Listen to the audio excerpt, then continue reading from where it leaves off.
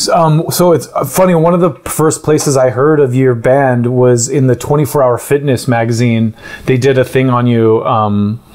Yeah, that's crazy. Yeah, and I thought that was really cool because it was kind of like I think a lot of people don't realize what a grind touring is. They just think like, oh, you're a rock star, or you just go, and it was kind of interesting. You were talking about, staying kind of like fit on tour and like being able to do those shows and everything. So, I don't know, I guess speak a little to that. Like, what's your routine on the road?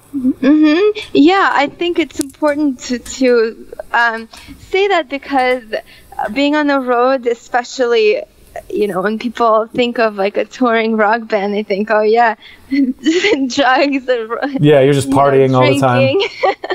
None of us drink. We're just, we try to go to the gym and, eat healthy, especially for me because my instrument is my voice. So I'm always kind of paranoid about that.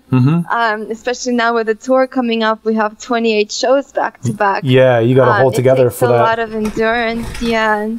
So I think just keeping yourself healthy and fit really helps on stage, especially with kind of high energy music that we do. So especially some of the guys in the band, they're kind of into bodybuilding a little bit because they like that look. So I think it's cool, it's better than just kind of letting yourself go. And also, if you take care of yourself, we want to have long careers and we want to be doing this for a long time. Totally. So, I would imagine it makes your performance better. Like you want to give the best possible performance to your fans. So. Yes, exactly. That's as well.